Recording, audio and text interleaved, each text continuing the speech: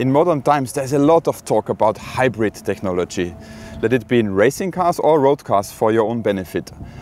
For the race driver, do you think hybrid technology changes a lot to the driving style? Well, let me demonstrate it to you.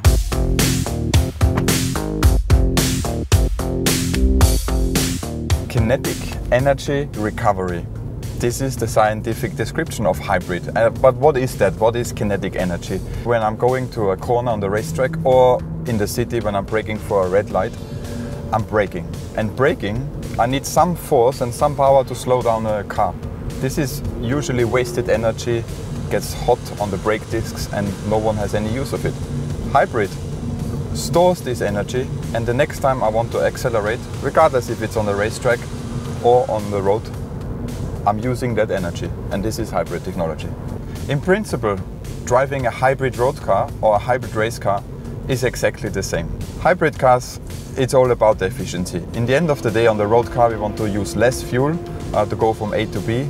In the race car we use the hybrid technology for performance. And the real interesting example here is that in the Le Mans race, for no loss in performance, we do the same lap times than in the old days.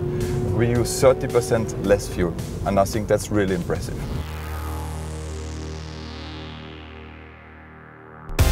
I think the most obvious difference is the silence. You depart with electric power, and in the end of the day it's the same way we accelerate out of the pit stops in the World Endurance Championship. We depart on electric power, almost silent, and only out of the pit lane we use the other 500 horsepower we have from the combustion engine.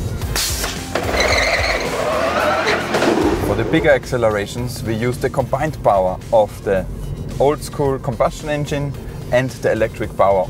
It is more than 1000 horsepower on all four wheels, which is gonna get me out of the corner, hopefully to out-accelerate the competition. There is a difference between the road car and the race car. Obviously on the road car cruising on the highway or on a country lane, occasionally the hybrid system recovers energy just when you're cruising along. On the race car we don't do that. We just go flat out from the corner to the next braking, because the harder we brake at the next stop, the more energy we recover, and there is not such thing as recovering on straight line.